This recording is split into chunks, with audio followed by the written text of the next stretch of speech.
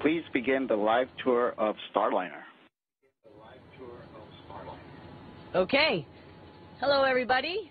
I'm Sunny, and behind the camera is Butch, but you're going to see him pretty soon, so don't worry. We're not going to deprive you.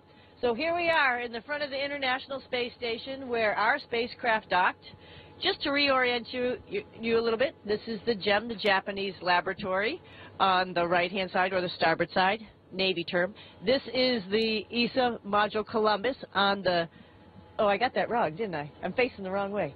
That's the starboard side, the right side, and the GEM is on the left side, the port side. But let's go forward into Starliner, where there was a little bit of action the other day. So I'm going to lead you down through the PMA 2 into Starliner.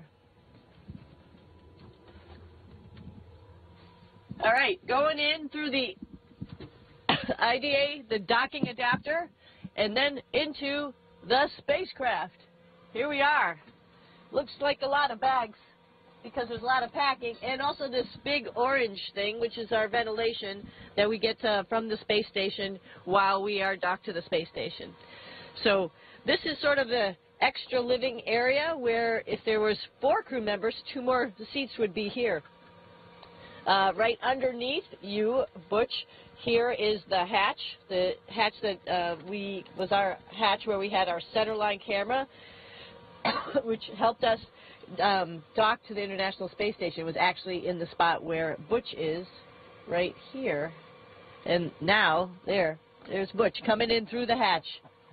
All right, so we're going to bring you around the panel here to be into the commander and PLT seat. Want me to hold it over here? And we'll see Butch flying in there. Oh, it's dark. We can't show them anything. It's dark outside right now? Yeah. Oh, bummer.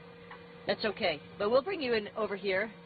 There's a little orange equipment over here because that's our emergency equipment. In case we have any type of emergencies, we are ready and outfitted with all sorts of stuff.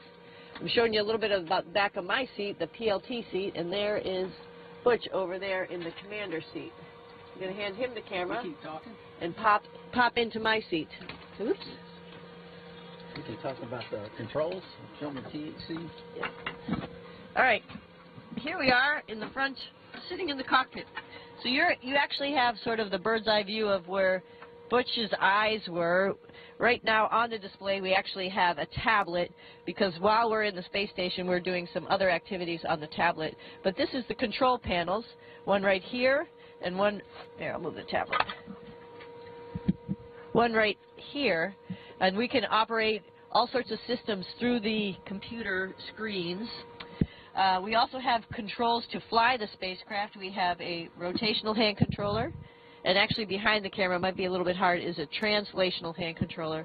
And that's how we were able to fly the spacecraft. If you remember us coming in for a rendezvous, or on the first day actually, we did a bunch of test points where we both flew the spacecraft. And then on the second day, of course, Butch is the commander sitting in the commander seat, got to do some manual piloting on the docking axis.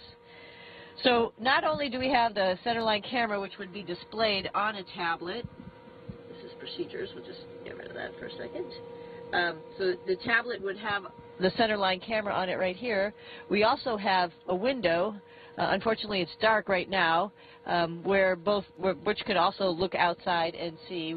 Actually, we were like 85 meters, and we could see the huge solar arrays from the International Space Station. So pretty cool, actually. What else do we want to say about it in here? Do you have a couple of words? Tell them the scissors were not there during launch, I promise. Take the camera. There we go. No, everything's been fantastic. The spacecraft is handled remarkably well, much better even than the simulator. And it's been just a positive event from start to finish. We practiced a safe haven event where we would use this as a lifeboat. If something, say a conjunction or something was about to intercede with the space station, some space debris, then we would all go scurry to our spacecraft and hunker down, and hopefully everything passed. But then we went through that process today, closing the hatches, everything, and it was quite a successful event as well. It looks probably a little cramped, and it's actually fairly roomy for just Sunni and myself, with just the two of us. Obviously, you don't need a large cockpit, so it's actually sized perfectly for us as far as for controlling the spacecraft. And, of course, all this other area down here earlier where you saw the baggage and whatnot is where the other couple of crew members would be for the next time the Starliner flies, Star 1 mission. There'll be 2 crew members down here. Why don't you go back around the side there, Sunni, and we'll show a little bit down there.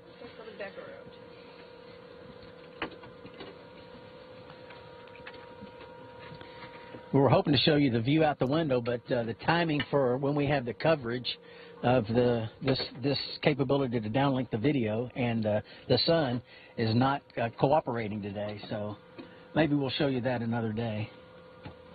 The bags around our heads, behind our heads, have our spacesuits in them. Actually, that's all tidied up over there.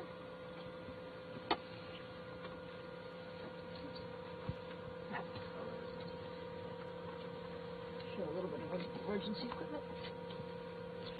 And the orange bags is part of our emergency equipment in case there was a fire or a depress event or an ammonia event on space station. We have all this equipment that we would use to clean up our atmosphere so we could depart and come back home.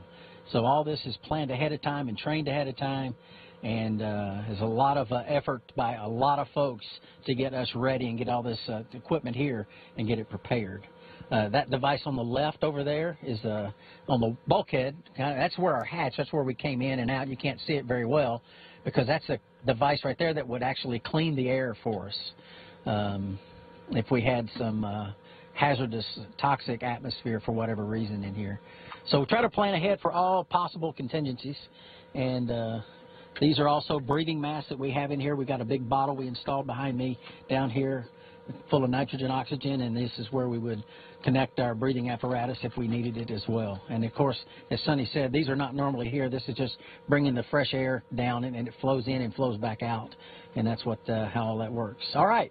In case you were wondering, yes, Sunni and I are both naval aviators, so we put on our Navy paraphernalia to show off and be proud of our service. So thanks for all of you out there serving right now throughout the world, protecting freedom. So much appreciated by all of us.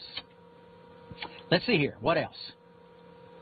Why don't we float back out, and you can go, I'll go first and you follow me, okay. And then we'll end this back up so they can kind of see the duct. It's kind of cool to come through here and see it from both directions. And I'll try to pull the cable with me as I go, Sunni.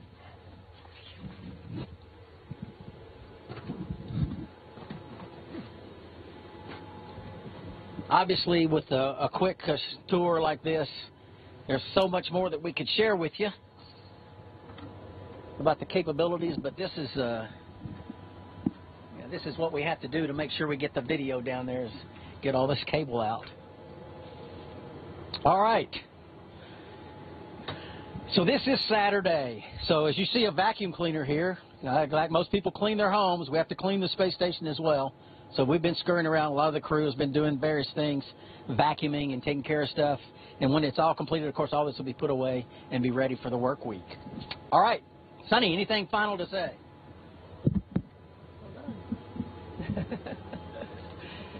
Just super happy to be here on the International Space Station with our international partners.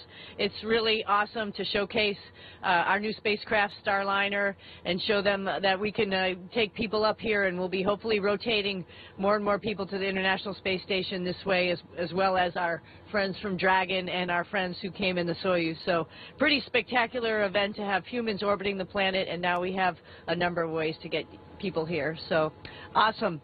Awesome, and thank you so much for paying attention. Thank you for being with us, and Butch and I are, again, so honored to be part of this crew.